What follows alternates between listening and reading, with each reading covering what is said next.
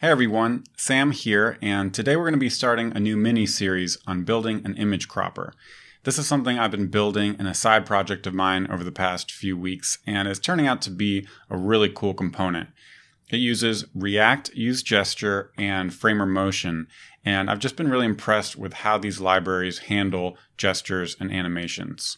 You end up with an experience that really feels like it belongs in a native app. So I think you're going to like this, and without further ado, let's go ahead and start off part one and get right into some code. So I've got a brand new React app here. It happens to be a Next project, but that doesn't matter for the purpose of what we're building. And the first thing we want to do is come in here and just render out our new image cropper component. And we can see that Next is showing us that this is not defined. And so I'm just going to come down here and create a little function component right in the body of this page to get us started. So for styling, I'm using Tailwind here. And the only thing that we have so far are these little aspect ratio classes. These actually come from a Tailwind plugin, but this is going to kind of be the viewport for our image cropper. And then right here inside, we'll go ahead and paste this image tag, and that takes the source prop in and renders out the image just like that. Now we can see to start that the image is being contained in this blue container here. But because we do want to crop this and be able to move it around, it should really fill up this space. So for now, we can go ahead and remove this object contain CSS class and go ahead and make width auto. And that should stretch out the image to basically take up the full height, but then take up its natural width. Okay, so this is where the fun begins. We're going to use React UseGesture to wire up some gesture handlers to our image because the browser doesn't provide anything out of the box like an on-drag or an on-pinch the way it does an on-click on a button. So that's why we're using this library, and it's pretty awesome little library here, pretty easy to use. So the way we use this is to call UseGesture, just like that, right in our component. And we'll see that VS Code went ahead and imported it from React UseGesture. So that's great. And now within UseGesture, we basically get all these really cool hooks that we get to use. But the one we want to start with is on drag. So first we're going to wire up a drag handler for this image, basically so that the user can click and drag on it to move it around. And that's exactly what this on drag hook is going to let us do. So if we just went ahead and console.log dragging here and come over and try to drag on our app, well, we're not going to see anything. And that's because we have to bind this gesture to a particular element in our render function. Now there's a few ways to do this, but the way we're going to do it is using the options here and passing in a DOM target. And so all we need now is basically a ref to our image because that's what we want to pass in. So let's define an image ref using useRef, and then we'll just slap that on our image right here. And so now once we save that, with any luck, we should be able to come over to our app and check that out. We can just drag on our image, and we see this console going nuts over here. But that's as easy as this library makes it to basically wire up these gestures that are not part of the browser. Makes it almost feel like it is part of the browser because it's almost as easy. And so now, of course, what we want to do is actually move this image as the user drags.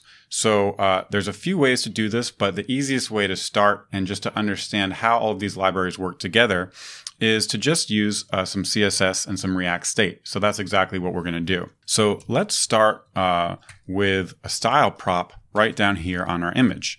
And our strategy is just going to be to set our left property and our top property here. So if I were to say left is 100, you'll see that the image moves over. Left is 200, it moves over some more. That's just vanilla CSS working for us. But because it's in an expression here, we can bind this to state. So now we can come up here and say, let crop set crop equals use state. And this is just React state. And let's start this with an X value and a Y value, just like that. And down here on our style, we'll bind this to crop.x and crop.y. And so now we should be able to come up here and do the same thing, set this to 100, set this to 200, and so on, we can see the image is moving. But instead of setting it like that, what we're going to do is set it right here in the callback of our onDrag handler. So onDrag gets a bunch of cool stuff from React useGesture, but the one we're interested in right now is this little property called offset. So if we were to go ahead and log offset, let's come over here and drag this around a little bit. We're going to see that this is an array with these two values. And the first one is the X position and the second one is the Y. So if I drag this really far and we look down here, we'll see that these numbers get bigger. So this is basically telling us how many pixels we've dragged in the X and Y directions. So we can destructure this array into the change in X and the change in Y. And then we can just call set crop and we'll make X the change in X and Y the change in Y. And now when we drag our image, look at that. It's following our cursor exactly. And, that's just really cool how fast and easy this is. And again, if we were to look at this here in the inspector and see, we're just going to see that React is setting the left and top properties, and then it's being re-rendered. Now, sometimes you'll notice if you have this elements pane open and you start using this, you're going to see some kind of frames being dropped here. That's just because the inspector is doing all this work.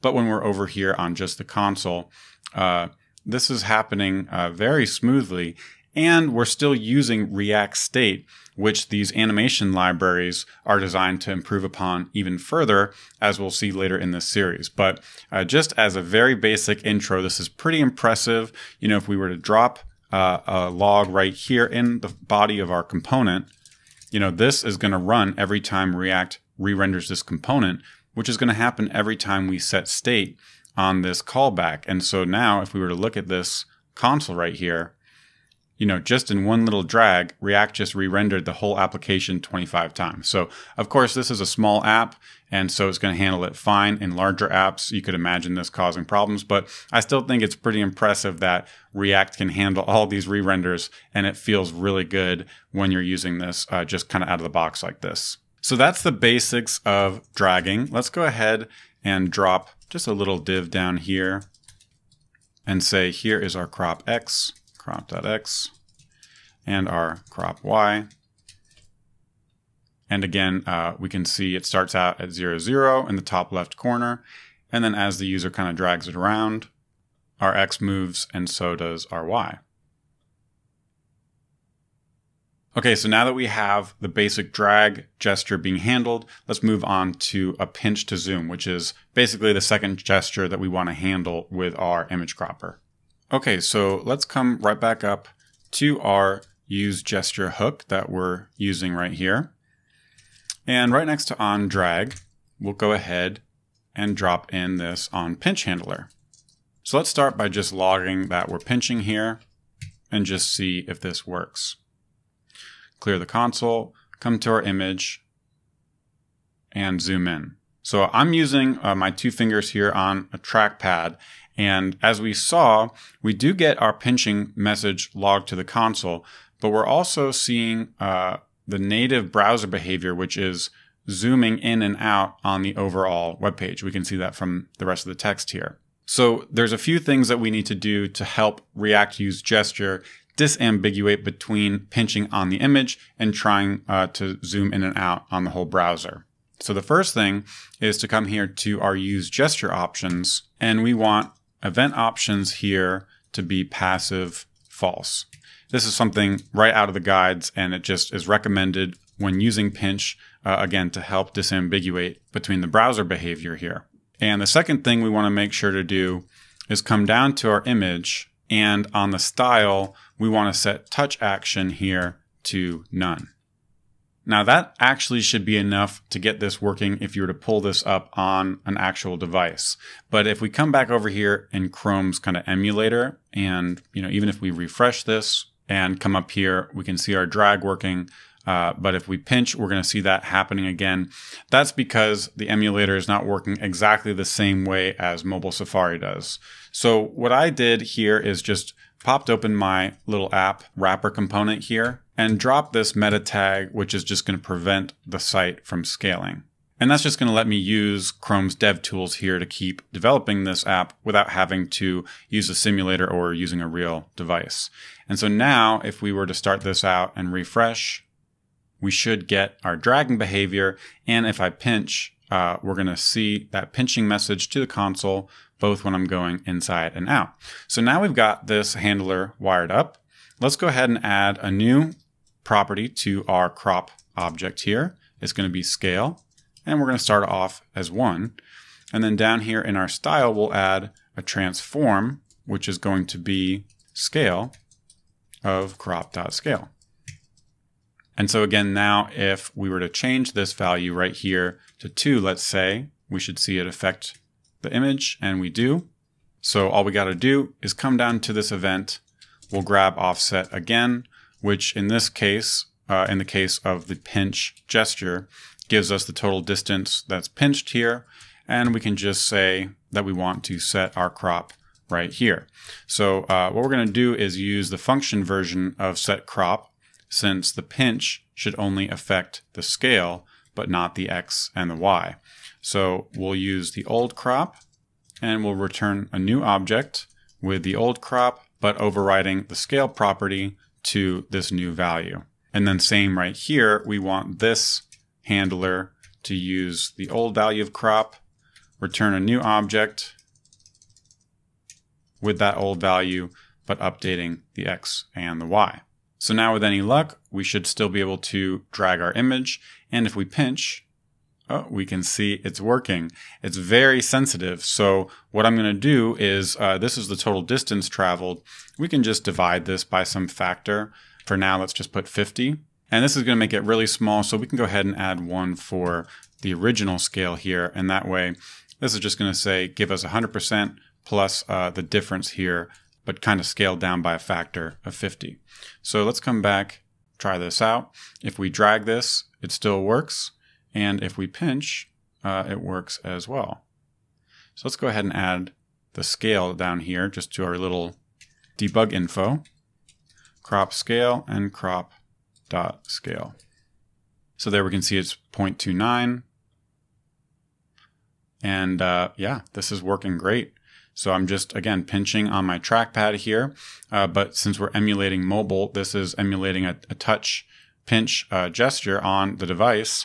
And if you open this in your phone, it feels really nice. We'll do that at the end of this series, so I can show you exactly what it looks and feels like. But to get us started, this is pretty awesome. And again, basically React used gesture here, giving us these 2 little gesture callbacks so that we get set up just as if on pinch and on drag were something that either React or the browser gave to us out of the box. So that's it for this first video here. Hopefully you have a basic understanding of how React Use Gesture works.